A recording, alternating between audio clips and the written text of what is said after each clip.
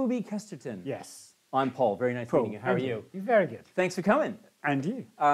Toby is a leading local digital leader. You worked at Lab, Yes. just around the corner. Right? Yeah, I did 5 years, walking distance from here. Yeah, excellent. What did you do for Lab, and when was that? So, started back, 10 years ago. Yeah. But they were a digital dev house when it started. And I came in as a kind of project manager, account manager, and then helped grow them out and added on the rest of their kind of, they didn't have a search arm, which was, a lot of my background. But they just also had a different client base and who were they talking to? And they weren't using Drupal at the time. So I was the one that introduced it there. So kind of did a radical refarm from, we're going to build everything from scratch to actually open source is the way, and this is how we're going to grow. Yeah. So grow them out of that, and then they've got bigger and gone London side and turned dark and all that kind of stuff. As you do. As how you many sort of Drupal clients would you say they would have had when you were there? Do you know? You might not know. No. But I mean, so background to this, I was thinking about this. I think I've done 100 plus website projects. Wow. But not all over Drupal, and that's actually the point of this, is that I've done quite a lot of platforms. Most of it's open source, but actually more recently, there's a lot of .NET projects. Yeah. There's some Adobe, there's some big style stuff. So actually the comparison of that, although that's Drupal is where I started, that's kind of interesting. And that's probably where I can talk more and add more value to you guys. Okay, well listen, everyone welcome Toby Kesterton, please. Thank you. All right, Toby, over to you. Thank you. Well, Paul, thank you for you guys. This is me. It's going to be, I've got 45 minutes, but it might not take that long. I'm very much going to do this as an open session. I am going to invite people to heckle and ask questions, but I'm not a dev. So you can ask, if you ask me 2 technical questions, you will beat me, and I will run away and cry in the corner. But my experience is actually putting together large-style projects and comparing with markets, so hopefully that might work for you guys.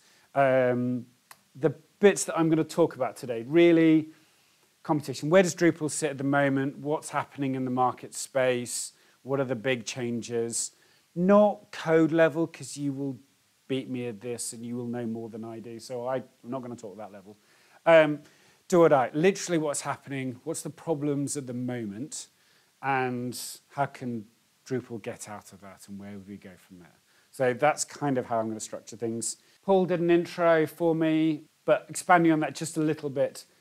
Over my career, I've flipped between client side and agency side. So client side, I've worked for people like Mail Online, and you go, oh, you worked for Daily Mail. But I built the community section, and I did all of those, actually some really nice travel projects and mail dating and things like that. So it's big digital projects. And then agency side, done all sorts of stuff. I built a Drupal site for the NHS when they went bust in various ways. It's actually a really interesting story, but I cropped it out for time because there's too much other stuff we need to talk about. So yeah, lots of interesting in big space, but typically I am running a kind of 6-7 figure digital project with a dev team, a marketing team, and that kind of space. So hopefully that kind of gives you some background. Okay, everyone who, just as an interesting, just so I know, that I've spoken to a few people, who knows the people on the slide? Well, the one on the left is green. Yeah, okay. Right. Okay. An older looking green. An older looking green. It's not, yeah, it is, it's a couple of years old, not that bad. Everyone know the other guy? So actually, this is kind of my point here, is that as much as this is sorry devs, I'm going to be speaking about the political factors, the market factors that happen. So this guy is Howard Dean. He was a Democratic for the American Congress in 2004, and he was the guy who first did fundraising on the internet. And he had a 51-state policy, which Obama then picked up and won. And I look at Drupal not as a code platform, but I look at Drupal and say, what were the things that made it great? What were the things that were really was its turning points? And I point to Howard Dean and said, okay, Yes, there was some code involved, but it was really successful because people like him platformed it, and then Obama took it on, and then it became the White House's site. And if you're selling Drupal, one of the easiest points in the world is say, it runs the White House, and then suddenly people stop asking as many questions. Honestly, that's true. You know, there's some guys in here that will talk about security level, and I will say it runs the White House, and they'll forget what you're saying. It's that kind of logic, okay? Bear with me, no heckles. Fine, okay. But this is kind of how I'm positioning this, so if you don't like that, the rest of it's going to be more like this. I am a Drupal fan. This was part of my inspiration for this talk. So I've been using this in presentation decks to clients, to internal stakeholders for years. And I mean, when I started, Drupal wasn't even on here. In fact, Drupal's never been on here because it's always Acquia, because of professional services. And Gartner has its pitch to enterprise-style sites. Drupal, as a community open source platform, never qualified to be on this thing, but Acquia did. So I think it was 2017 it appeared on here. It actually at one point overtook Adobe. So it was the #1 recommended platform in the world. It's been overtaken by Adobe for a few years. And Optimizely, used to be called Episerver, is now in the quadrant. And that's really, why was Acquia #1 and then not? Why did Adobe take it off? How come Optimizely's in there? That question to me, as someone who sells out, that matters to me. So I wanted to tell that story a little bit. So that's kind of weaving into this. But that Magic Gardener cycle doesn't really tell enough. You've got to dive into what's the competition, what are they doing, how do they do. So does everyone know Built With?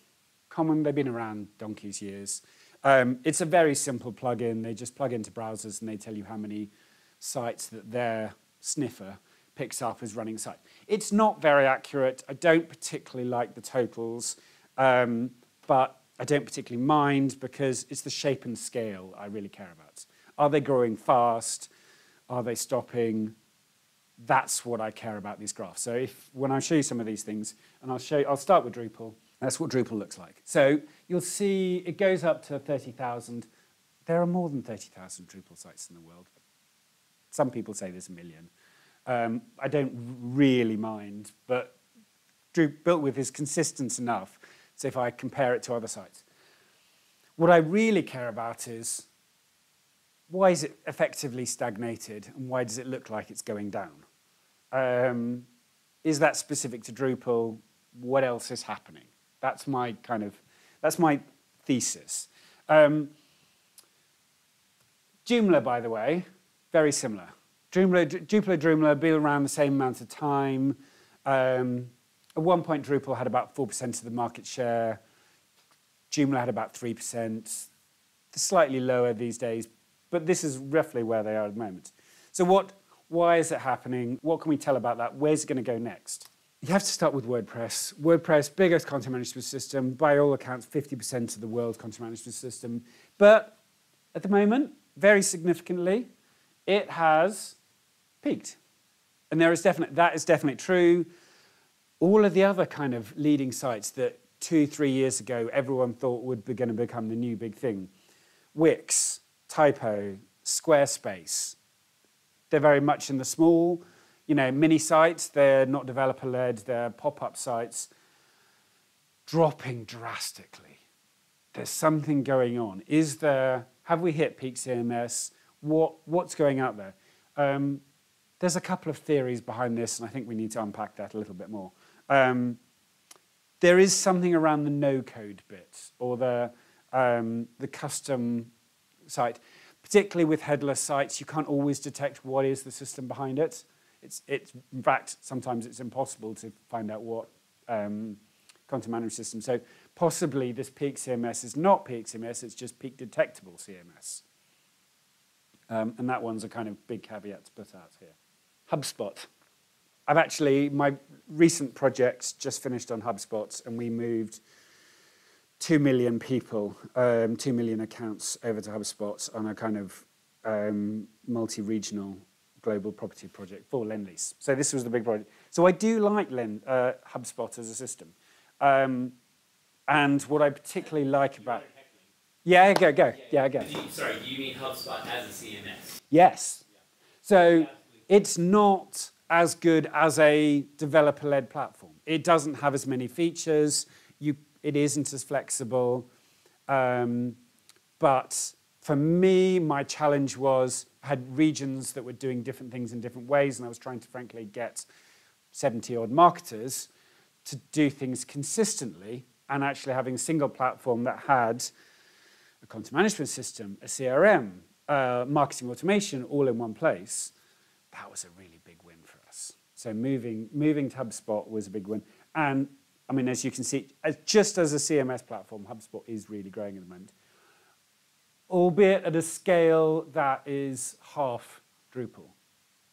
But the trend lines are nice on this, and it's nice and consistent, even depending on that. The weird one that you'd normally back into this, and this is why you have to question whether vertical winners is high, is because normally you'd put HubSpot in the same bucket as a Salesforce installation. And Salesforce has Sales Cloud, Marketing Clouds, Pardo, variety of plugins. But Salesforce installations of content managed websites are dying fast. So it's not true that vertical is going to be the way it's happening. Particularly Salesforce for me is a bit of a Frankenstein. There's too many parts to it. It's not a singular code base. The left side does not talk to the right side very easily. It's too hard to work with. So I think saying vertical winners is a trend for the future isn't necessarily true, even if HubSpot is doing well at the moment. The other one is probably closer to your heart as devs in this room, Contentful. Does everyone know Contentful? Leading for, okay, I'm going to put it out there. I think they're the leading in terms of the headless CMS space, because that's natively where they started. So there is a big trend, and you as developers will know more about this, but Mac-based winners. So you've got proper microservices, API first, cloud native, headless. Is this, as a kind of next generation of platform, is this where you can be? Contentful is growing fast, but as a scale of trend, it's growing as a trend line doing very nicely, but as a scale, it's only 10% of Drupal. So it's starting from a very low base. So not necessarily this is the way it's going to go, but it's one to watch. It's in terms of trend growth and where people are going, this style of thinking is very good, particularly the developers who like to have truly independent front ends. Anyone disagree? Anyone? Yeah. So why would you use a product that's headless? I assume that CMS is all about managing that kind of front end. Why would you have a headless? Good. Okay. Do you want one in the room? Yeah. So what you're doing is creating an experience, right? And there's the delivery of the experience and the creation of the experience. And very, very rarely are both experiences well handled within a given system, right? So whereas I want lots of controls, lots of reports, lots of auditability on the internal side of that, on the external side of that, I want it to be very pretty, very easy to navigate. So you have different competing priorities. And when you create the separation of the two, you get a hell of a lot more flexibility in what you can achieve on both sides. And it has always been in the CMS world the holy grail to create that separation. And I mean, if we go back to Johnny and myself, and I think John was there when we did X Faces, which essentially was Contentful like 20 odd years ago. It was to do that exact thing. And for a commercial, I mean, that's explained in a dev, but for me, it's that separation. If I put in a brief that my front-end experience is from the capabilities of my back-end, I can have both. I can have my cake and eat it, is my better way of saying. Microservice-based so that actually if one part fails, you can keep going. API first so that everything works together. And cloud native is kind of Can I just say one other thing? Yeah. Two different budgets. Yeah. Two very different budgets. One's the IT budget, IT that's the marketing. internal one. Yeah. The external's marketing. And if you don't get them playing nicely, they'll compete against each other. So you say it's best of both worlds, but actually the integration and making it headless without slowing down the website and slowing down the experience isn't easy from a non-technical person. So if that's the competition, that sets the scene. Why are we stagnating? What's happening in the world? Can Drupal itself tell us something about this? So I want to speak about Drupal 7 because it has to be spoken about, and Sitecore XM because as a competitive change, it's done something similar that's worth diving into. So this is the announcement. When I was preparing this is the other announcement that really pisses me off. It's just so bad. I mean, it's bad for lots of reasons. One, it's just lots of redundant text. It repeats itself like 3 times as a kind of commercial. I would just like, no, halve it again.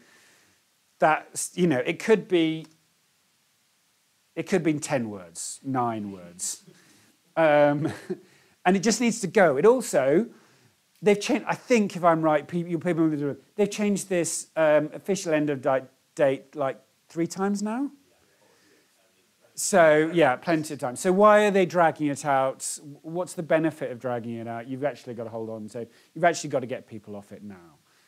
So you really have to push harder and wider. But why is it important? Because that. So this is from Drupal.org. It's the split of all sites at the moment.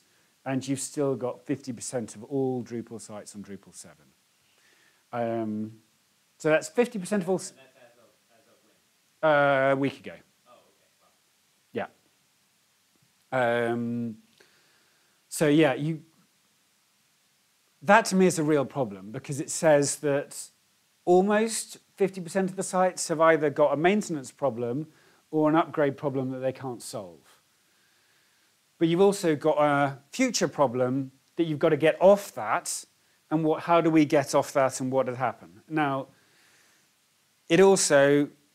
Why haven't they got off that? Now, as a devs, you'll tell me about the upgrade path and the fact that they did a 7 to 8, which was the hardest change. You couldn't do, it wasn't an evolution step, you had to do a rebuild. And as soon as you're doing rebuild, you're coming in with ball budgets, you're coming to someone like to me and saying, how do we restart the project? Let's start all over again. Now, actually, people who've gone to 8 have gone through the stages. We're speaking to someone over pizzas who is on 10. So 10 does appear in here. There's 10.1 that's appeared off the top of my, I've chopped it off the top of my scale. But there is 3-4% of people on 10 and 10.1 that are out now. And the fact that we've gone through the stages, most people are on 9 because 10's only just come out, actually says it's healthy. But this is our problem. Why are we on 7? How do we get out of there? The other way of looking at this, for why is 7 so problem, is going back and look at Sitecore. So Sitecore, big competitor. I've done as many Sitecore sites as I've done Drupal sites, which is kind of odd. Lab had a .NET team and a PHP team, which was just odd for a dev house, but that's what we were. And actually, it's the .NET team that they're still based around here. Sitecore had their Drupal 7 moment. They said, they went through 7 to 10 the same way, but they decided it's all commercial license, so it's not a open source. But they said, right, we now want to change our payment model. So it's not a license fee, it's a pay-as-you-go model. Now you have to pay monthly, yearly, depending on the thing. Now that, from a commercial point of view, that made everyone say, should Sitecore still be our platform? Even if, frankly, the developers were happy with it, even if everyone else was perfectly happy to stay on Sitecore, everyone else said, oh, well, if you're going to change your business model, therefore you've got to do a whole of market sweep. And me, like many others, did a whole market sweep. I had to tender it out to market. I asked everyone to turn up and pitch. Sitecore to turn up and pitch, and they pitched really badly. But we had Episerver come and pitch, and they went, oh, we're hoovering up Sitecore at the moment. So we had, this is the lesson from Sitecore, and if you look at Episerver suddenly goes, whoomp. That's not really them being better. If you install Episerver, it's still, Episerver renamed to Optimizely. If you install Optimizely now, it still looked like Episerver from 2015. But they marketed themselves well. They took advantage of Sitecore, screwing all of their own customers over. The customers they've got make more money off them on a per unit basis, but they've lost a lot of customers. So there is a real problem with Drupal 7 that if you insist all customers you do a radical change, if you do a rebuild, they won't actually stay on Drupal as a platform. It's a commercial problem, not a developer problem, but that's where we've got. So where does that take us in terms of Drupal? You've got this automatic updates thing. From a commercial point of view, our biggest problem running a site is maintenance, BAU. No one likes paying for this. Everyone's happy to pay for a new build, weirdly. It's more expensive bit in terms of CapEx, but the OpEx bit's just running a dev team just to keep the lights on always feels bad. So for me, Drupal, one of the things it has to take away as a learning for this is it's got to get better at how updates, both core and modules, are run in a more seamless platform. Developers in the room probably going to have quite a lot to say about that. They're going to talk about test servers and redundancy and all sorts of other problems. But for me, getting that right, being able to do that easier and without ever having a Drupal 7 moment, key to Drupal's future. So if that's Drupal's big moment that it's still got to get over, talking about DrupalCon Lille just happened, and then what happens to Drupal afterwards? How do we solve some of these problems? Sandeep's going to speak about this in much more detail than I am, but I'm going to hit on one of these issues that probably he's going to hit on, is that just before the conference, they did a big blog that said DrupalCon Europe is running out of money. And it's like, okay, let's everyone get excited about turning up, but by the way, we might not ever do this again because it's expensive. I mean, that's just not a way to sell an event. It was just the worst piece of marketing that you could ever do. They said, you know, we have 2 event organizers who are rushed off their feet, they don't have enough money, and you guys are too expensive. It was just an awful blog post. And everyone just complained at them and just said, okay, thank you for exposing all your numbers and outlaying your budget, but that's your problem, and why are you complaining about us? But it's a really weird piece of just content and, you know, commerciality. It really, it's as gross as this photo and the kind of Jerry Maguire moments. It's still on Drupal.org as a blog piece, and they talk about it as solving the financial problem, but really, it's the business problem behind Drupal. And I have stolen a couple of themes they talk about. But one of the others that I want to talk about is this, because, and this is my point of view, and you can heckle me on this one, because Drupal is still solving some of the Drupal 7 problems. Actually, to me, Drupal 10 is relatively lightweight.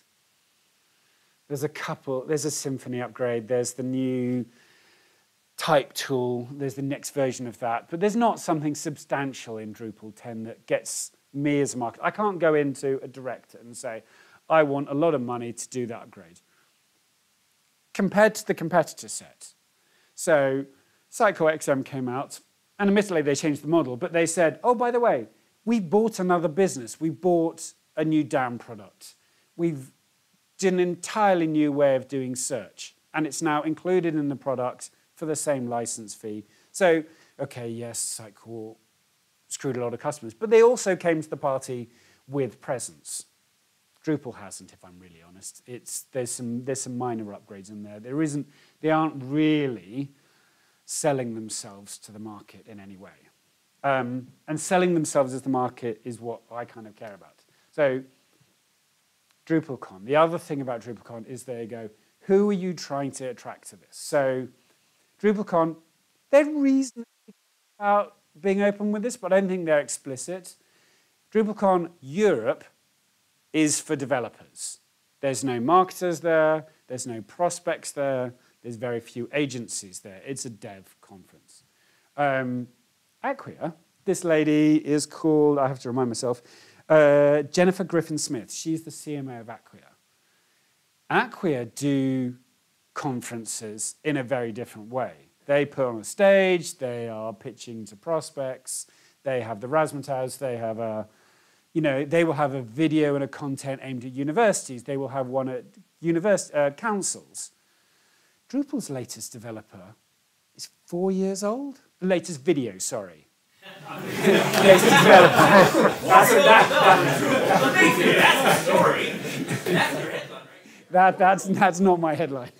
Their latest video, just explaining who Drupal is 4 years old. Acquia has got videos and all the explainers and all the shiny marketing stuff that you need to have. Okay, so Yeah. we haggle a little bit on that. Go for it. Yeah. So what? I mean, actually, I would argue I get it, by the way, and I understand the point. And by the way, I actually really like what you're trying to say. I like it as a point. But actually, there is a market for an open source community of developers to be able to be brought together. Yes. To talk, share ideas, communicate, collaborate, reinvent, push new features.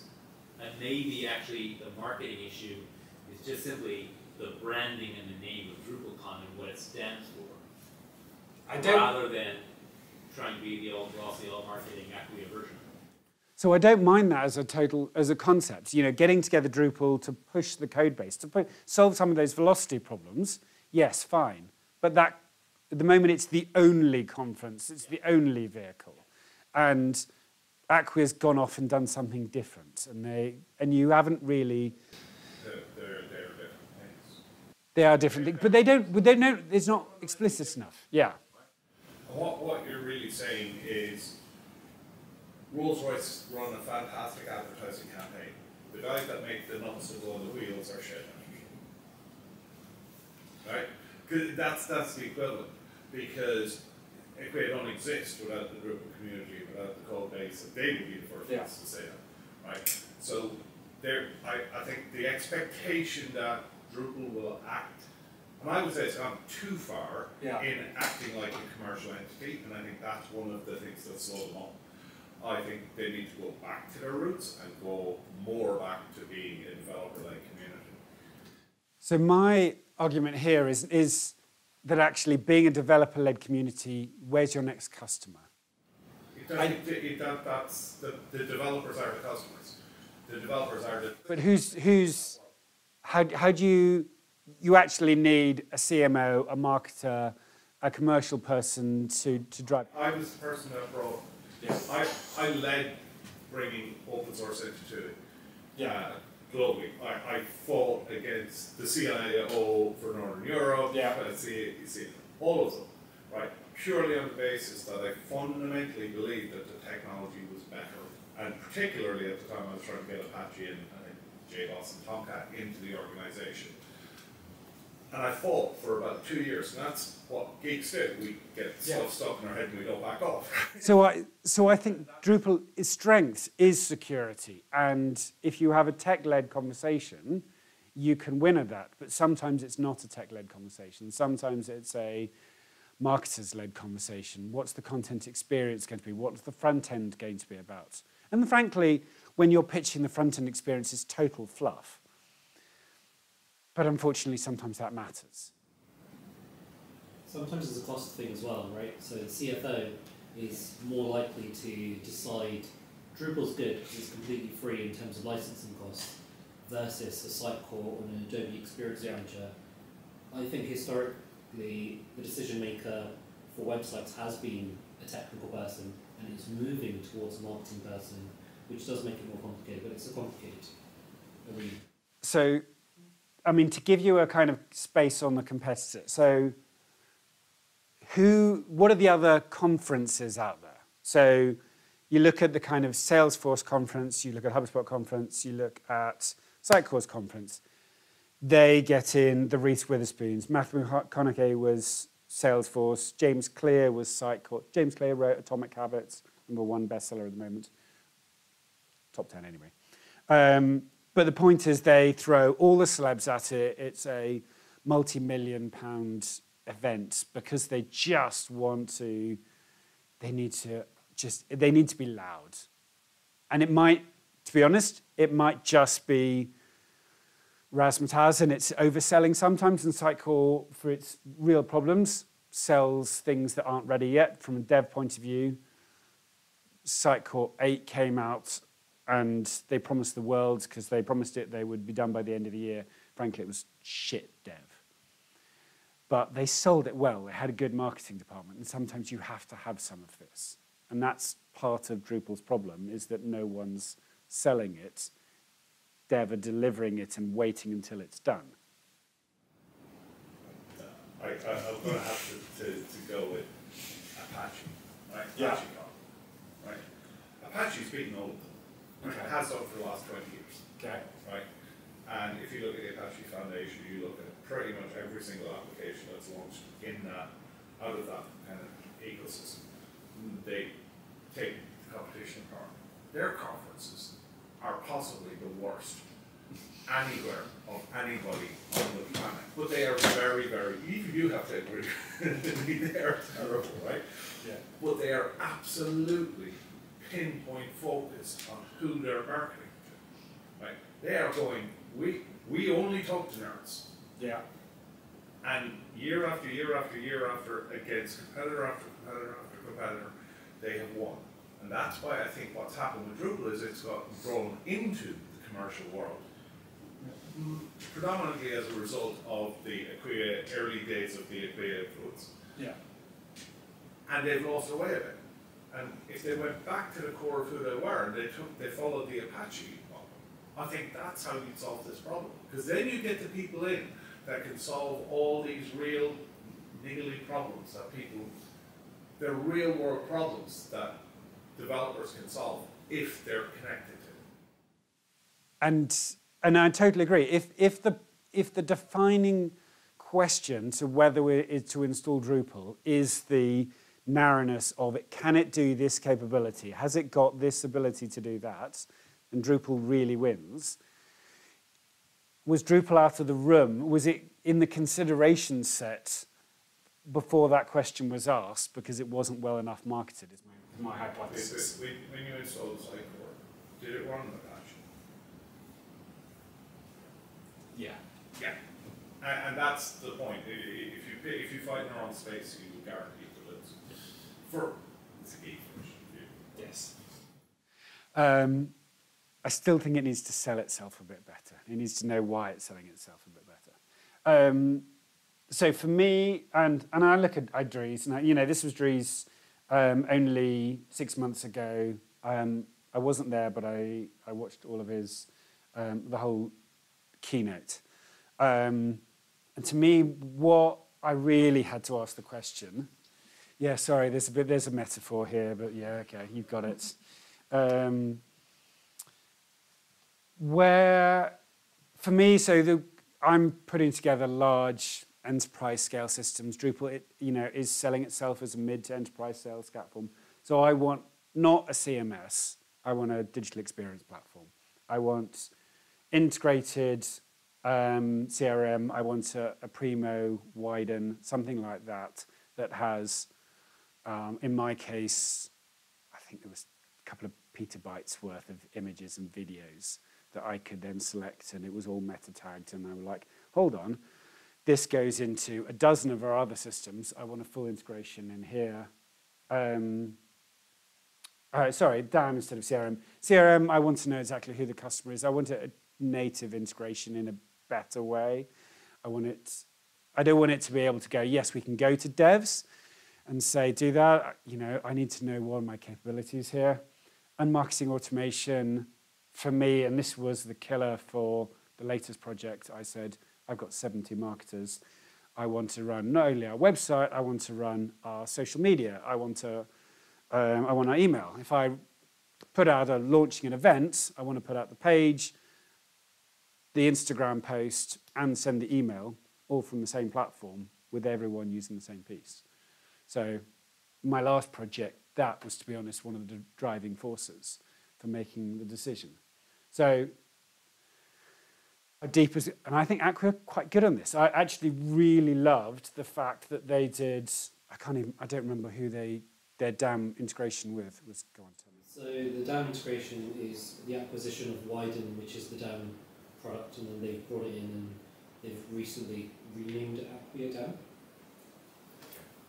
So yeah, I used to use Widen, we moved off it to a Primo, but it is that sense of scale that actually enterprise selling customers, I'm going, that's really important to me.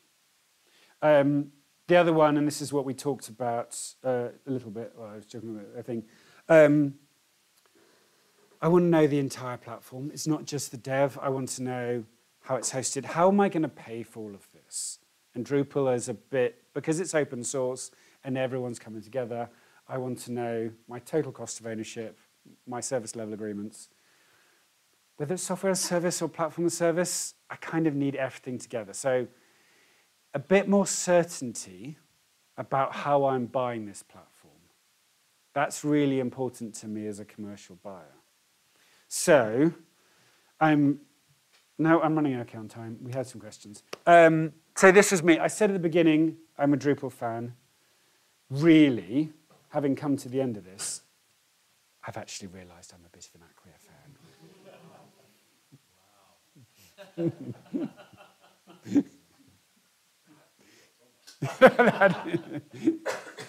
It's that professional service layer that actually I want.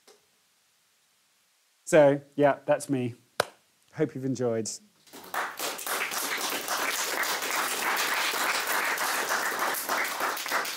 Toby, you know what? You don't have to go that quick. I mean, Okay, fine. Yeah, I'll take questions. Get me off stage. Yeah, fine. Absolutely. No, I thought that was brilliant. I actually like the opposing view. Yep. And I like the fact that you're actually coming up here going, there's a lot of challenges for Drupal, for sure. You're going to get, by the way, you're going to get people in Drupal who do not agree a lot about lots of things, right? Yeah. And that's within the deep Drupal community. And so actually, to have somebody come up, I actually understand a lot of what you're saying from a marketeer standpoint of like total cost of ownership, as you mentioned, really, really big point. How do I understand the whole cost of it? Very first question you're going to get, Ryan, you probably see this is like, okay, that's great, but actually, where does it sit? How does it get hosted? How do I connect it, particularly if it's a website, external sort of side? Now, how do you connect it to all your marketing? It's absolutely essential. So really good questions, really good points raised. Any other questions for Toby? Sure. Mr. Carnegie. Yeah. You mentioned that Drupal needs to market about all of them. From Drupal's side, does it matter that like they don't gain money if I download Drupal? If I make a new Drupal site now and I'm the only one who knows about it, and I haven't given them any money to do so, does it matter to them that I've done it? From, with a paid service, like someone else would get some cash for paid somebody else hosted, because they paid them hosted. With Drupal, they're not in that loop. They may track that I press the download button once, but beyond that.